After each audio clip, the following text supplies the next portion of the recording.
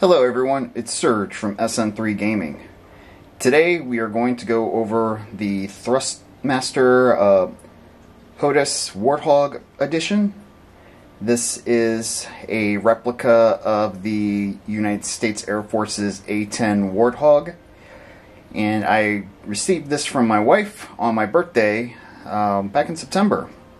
So I've been using this for the past couple of months, running games like Elite Dangerous, and that's pretty much the only sim I've been using it for lately. I do have Flight Simulator, but I haven't really been playing much of that. So, you know, like I said, these aren't going to be very in-depth reviews. It's just going to be me telling you my thoughts. This is a combo. You can buy the throttle and the sticks separately, and I will go through each one of those individually. So stay tuned, and here we go.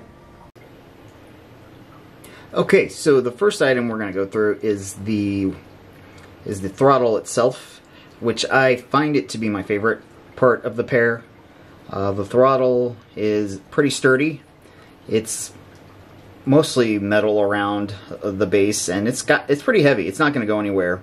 I have this mounted on my rig using that very strong Velcro that you would use for, like, if you have like a toll booth pass or something you mount to your windows. I have something like that on here, so it's not going anywhere. As you can see, it's got various LEDs and various button setups, lots of combos you can use. Obviously you don't have to use it what it's instructed on here. You can set this up any way you'd like, and you can go about with it. It's got a nice little plate over here, as well as the Warthog number. One cool thing is I've noticed in Etsy that they actually sell different plates that you can replace these and use something for a game that you're playing. I know there's one for Elite Dangerous that I'm thinking about getting, and I think the person also comes with has like a script where you can change the settings on these. The throttle itself, you can split it. Right now it's just one piece, but you can end up, if you do that, you can have two different, and using for two different functions. Right now, I have it just for one setting. There's also something over here. Like I said, this piece, you can flip it over, and it will stop at a certain area, and depending on the game setting you have. For now, the only negative I have is I really wish this was more of a, like, the old throttle where, like, this is reverse and this is forward. I'm sure there's a way I can set that. But by default, this is just forward, and if you want to do reverse throttling, there's a switch. I'm actually going to mess with Elites and see if I can separate this and make this the reverse throttle, reverse thrust, and see how that works. But yeah, plenty of button functions, and of course over here you can see the switches here as well.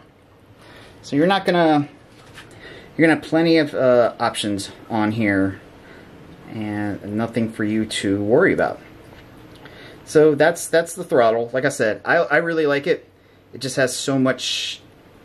It's also pretty cool and immersive on it. So that's why I'm always. Yeah, I'm definitely keeping this. So let's go to the flight stick next. Now, as you can see, this is the flight stick. Just like its throttle counterpart, it's pretty solid and well built. Has plenty of switches you can customize around it. Let's just do a little scroll on one side and check it out from here. And scroll on the other side. It's detachable.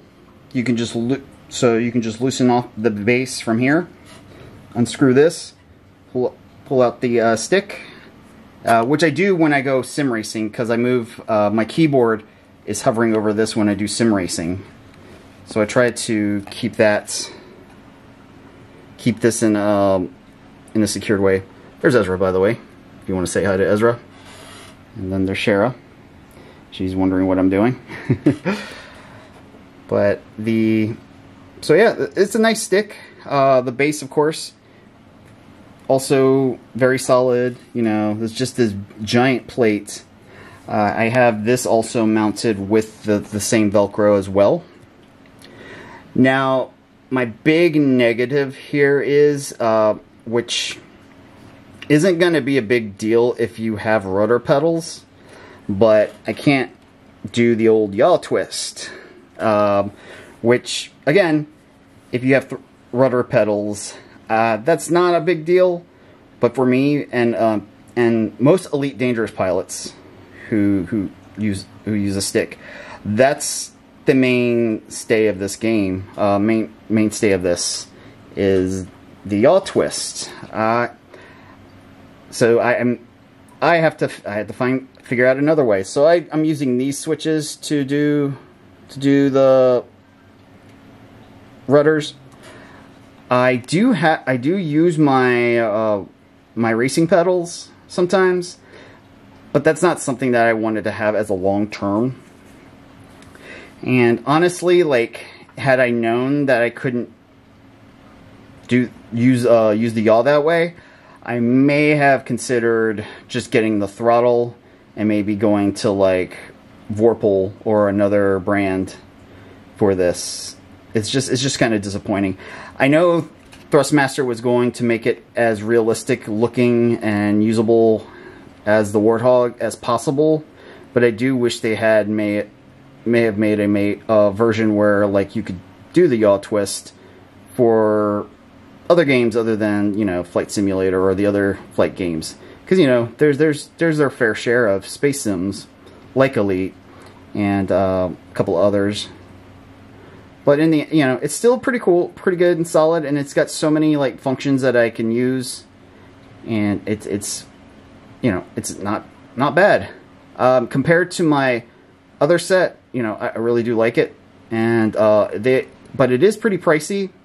So if you're really seriously thinking about upgrading, just take those into consideration. But yeah, that's it for this. Like I said, it's not much. This wasn't a big video, in-depth reviews. It's just something that I talk about. Like I said, with a lot of my stuff, I just want to show what I use and my thoughts on them. And this is one of those items that I wanted to talk about. This is also my first video I'm using my new mirrorless camera filming, so I have a lot to learn with this. Right now I have everything set to 1080p because I think that's probably the best setting for it. And yeah, that is it. So once again, I appreciate you guys watching. As usual, if you can like and subscribe to my channel if you haven't, that would be very most appreciated. Also, if you can follow me on Twitch, I do stream on Mondays and Thursdays. And Mondays I do iRacing, and Thursdays are mostly random games. Lately I've been working on Elite Dangerous because the Thargoids are invading the bubble and I need to help the cause. Anyways, you guys have a good evening, and till then, take care. Bye now.